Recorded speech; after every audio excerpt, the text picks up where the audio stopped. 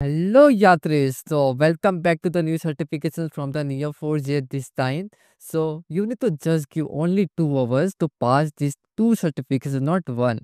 So, this is for you guys who are starting into the data engineering side or start to working on data science. This is for you. So, here you are not getting only two certifications. Here you will be getting the free certification plus your 4G t-shirt along with your certificate at your home. So yeah, that is the plus point. So back to the our certification. Here is the first one, Neo4j certified professional one, and secondly is the graph data science certification. So nothing too much. I will quickly go through it once. So here you need to just sign in with your account. You need to just give 1 hour per certificate with 80 questions, right? So here is the Neo4j certified professional 80 question, and the same way graph data science certification we have a 50 question. The timing is remain the same, but the complexity of the certificates would be high for data science, as you know. So this is something kind of you need to just let us keep in your mind. So when I'm going to scroll down, here you can see the t-shirt you will be getting after passing the exam, and you need to just go through the documentation, all the fundamentals to pass the certificate, and you can check it out all FAQs and everything. Not much, okay, I already go through it once, so no need to worry about it. After passing the exam, you will be getting within 24 hours the certificate, right?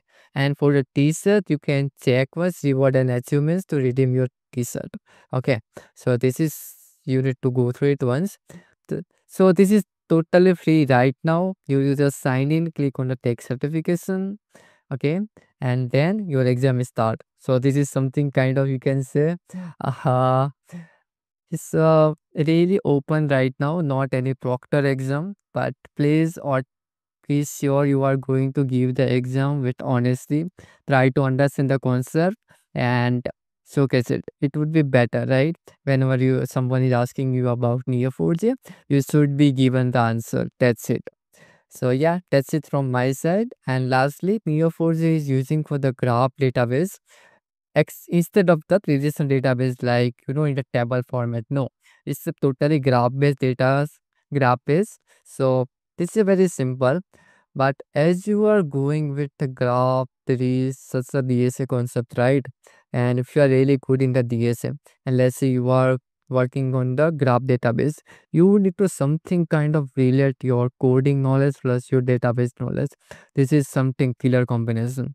So yeah, just something kind of Neo forces. If you want to know more about, just let me know in the comment box. I will give you the more answers. So subscribe now, hit the like button if you find something unique, and see you soon in the next video. Bye bye.